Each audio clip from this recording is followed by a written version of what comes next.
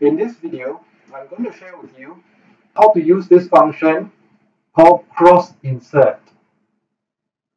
Before we start though, we need to pay attention to this area here.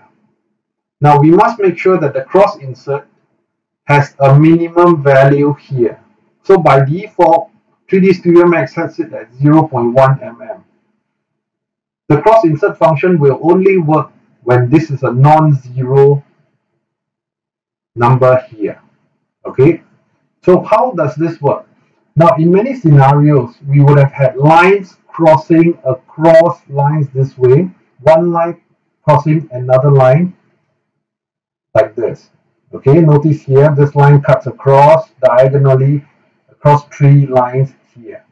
Now, this is very, very helpful for us or useful for us when we need to establish or to create another point in right at the junction of these points.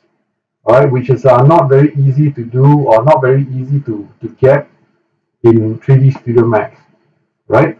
But when we use this function, we can easily create this. All right, so what I'm going to do is I'm going to show you. So click on the cross insert button to activate the command. And then notice when I mouse over the junctions here, the cursor changes. Okay, so by clicking on it, we will be able to create the cross insert points. All right, this is very, very useful, particularly when we create this already and we need to further process it.